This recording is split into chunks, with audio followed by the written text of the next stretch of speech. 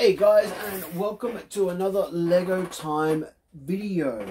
So we've just conducted a battery power test with the Chevron AAA alkaline long lasting power. So this pack costs $10. So there's 24 batteries, 6 batteries per run. So that is 4 runs for $10. And what we found out was that these batteries lasted a big 33 minutes. That's right, 33 minutes and 15 seconds, and the last 2.5 to 3 minutes was very pitiful in itself. So now 6 1.5 volt batteries, they offer a total of 9 volts in series. Now there's another battery that we have, which is called a 9-volt battery. Now, one of these batteries is the same as having 6 of these batteries in. So I'm going to try and test it with this. But first, what I'm about to do is I am modifying this from how it was originally built and constructed. If this blows up or whatever, it is purely my fault.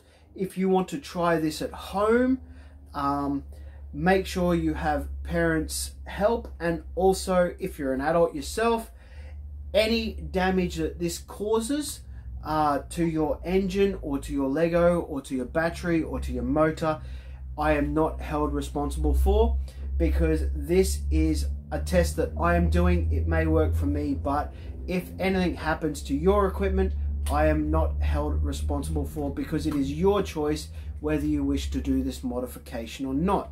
I'm just doing this purely in the art of science and to see if this actually works. Now, when we take the battery pack off of here, let's clip it out. Let's unclip it. So we have our battery pack. Now, I'm thinking might get the camera a little bit closer. To do this, we are going to need a 9-volt battery terminal. Now, this cost me $1.20 or $1.10 or $1.40 at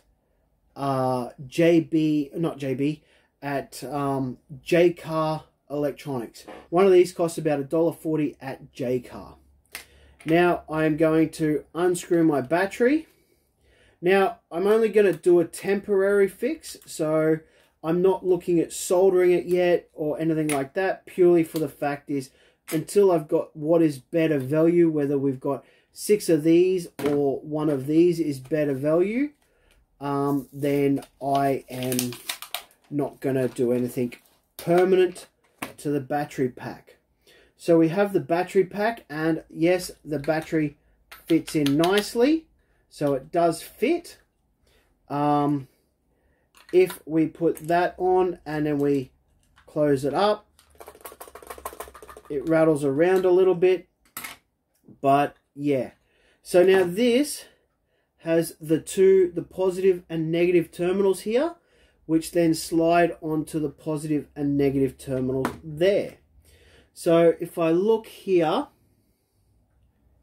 this is the negative and this is the positive. So the positive power is going in here, the negative power is going in here.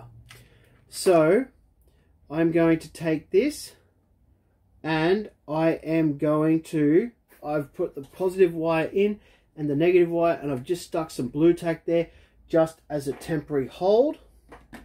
Again, if this damages this battery pack, you'll see it first here, and don't try it at home. But if it works, again, you're trying it at your own responsibility, your own peril. Okay? So now, when this fits in, it's got some wires.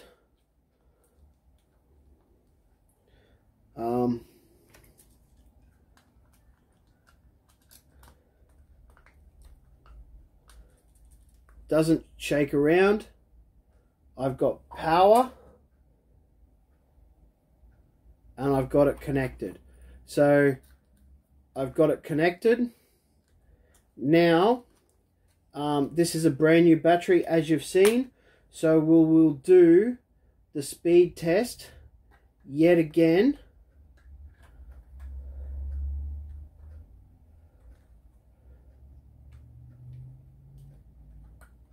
We will do the speed test yet again to see how long this battery is going to last inside this locomotive.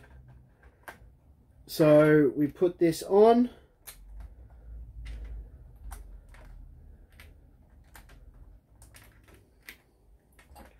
We put this on. Make it look right. Let's reset our clock.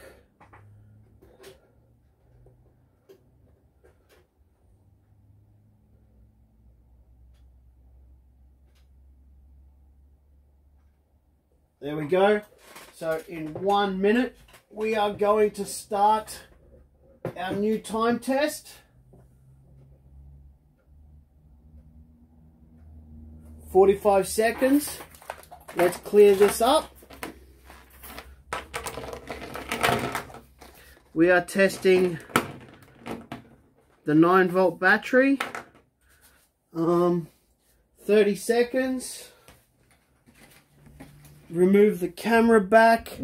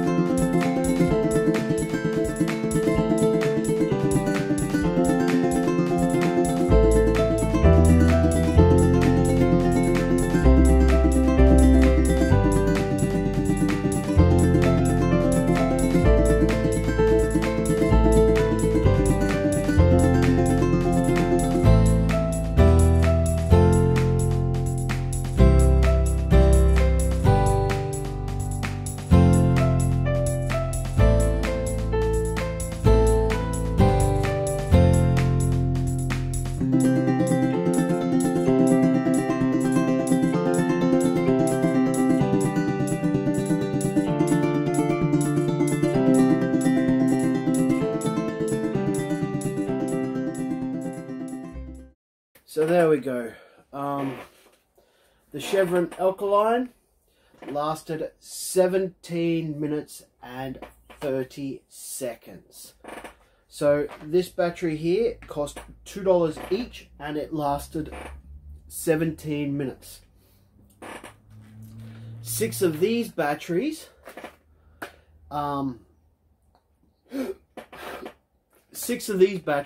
cost $2.50 and lasted nearly double the time. So yeah, the 9-volt battery is possibly not an option over the standard AAA batteries, but we have another option. Okay, so it does fit in the battery box. So let me just open this up, and it is very easy. If I do decide to use these batteries, then there's always the option. Maybe on the higher end batteries, these are okay and they work fine. Take this out. Battery's a little warm to touch. Battery box seems fine. Blue tack, everything's still fine in there. So yeah. So thanks very much for watching. Definitely value for money is this over this with Chevron, but yeah, thanks for watching, and watch out for my next video, which I will be looking at a 9-volt rechargeable. Bye for now. If you like this video, smash that like button. Don't forget to subscribe. I've got a 1,000 subscriber giveaway. As soon as I hit 1,000 subscribers, I am going to draw that, and whoever guesses the number of pieces in the bottle is going to win a bottle full of Lego. I know. Which battery did I use? Okay, this battery is dead, so this battery is good. Let's put that there, and let's take these batteries out of here because these are also flat. 1, 2, 3, 4, 5, 6.